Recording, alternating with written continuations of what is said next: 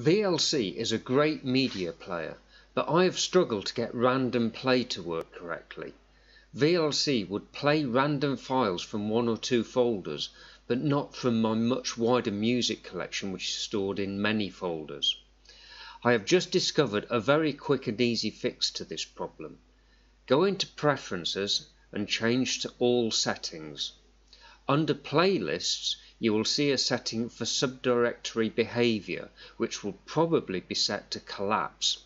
Change this to expand. Save and then quit VLC and restart. Random play will now work correctly and select random tracks from all the subfolders.